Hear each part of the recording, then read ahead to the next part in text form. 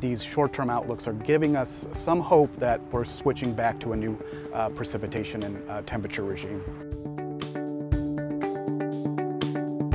Hello and welcome to this edition of the State of Soy. I'm Aaron Putsey and I'm visiting today with Justin Glisan. Justin is the climatologist for Iowa. First of all, I have to ask you, Justin, you've got a degree in both, but what is the difference between climatology and meteorology? Well, nice to be with you, Aaron. Meteorology is the elevator talk that we discuss, or when we're at social functions and we don't have a lot to talk about.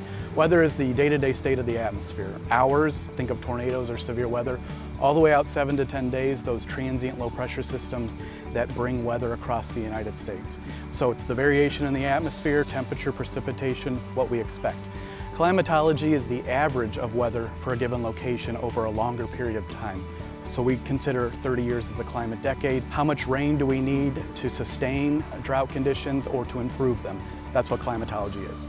Speaking of drought, give us an update on where we're at from a drought monitoring standpoint. Of course, that's near and dear to the hearts of soybean farmers out there. Absolutely. So we look back to October of 2021, 8th wettest October on record, really helped stave off the expansion of the 2020 drought that initiated in June of 2020.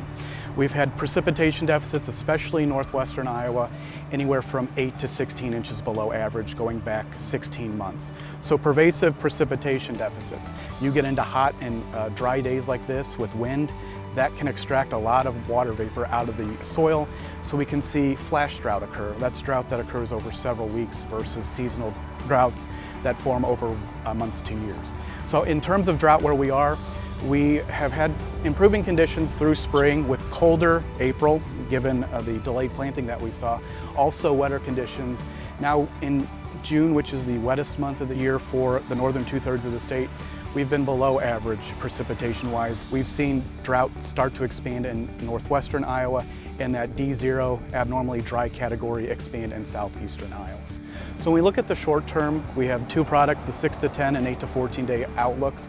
They're actually showing a shift from these really warm and dry conditions back towards an elevated signal for cooler conditions, but also chances of rainfall moving forward. Now, it's not going to be widespread rainfall, but it's going to be those timely rainfalls that our soybean farmers rely on to hold the crop on as we do get into drier conditions.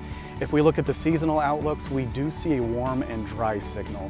Those are elevated signals, they're not blocked in, but these are partly a function of the current La Nina phase that's hung around for the last 3 years.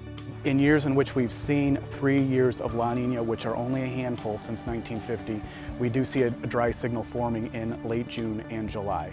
Now there are a lot of factors that have to come into play for that to happen, but these short-term outlooks are giving us some hope that we're switching back to a new precipitation and temperature regime. Well, farmers would be glad to hear that, but it sounds like it could be a just-in-time kind of rain event that we're seeing here as we move through the growing season. Lastly, what are some resources for farmers that you recommend for really monitoring weather and climate? You know, we talk about those daily outlooks that go out 6 to 10 and 8 to 14 day. Don't look at each as a picture, look at each as a trend or what we're seeing as a shift.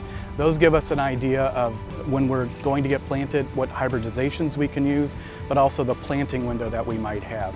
Also those seasonal outlooks, match those up with what we've seen recently in the trends to kind of give you better guidance in terms of the expectation for rainfall events or temperature extremes moving into the harvest window.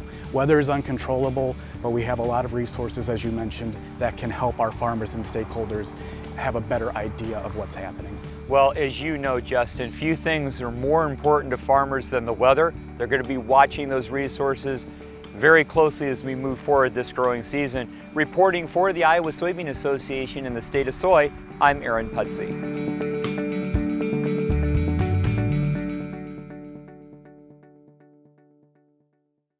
Farming is a competitive business, and you need equipment you can count on every single day. That's why for nearly 90 years, farmers have entrusted their grain handling to Brandt Agricultural Products.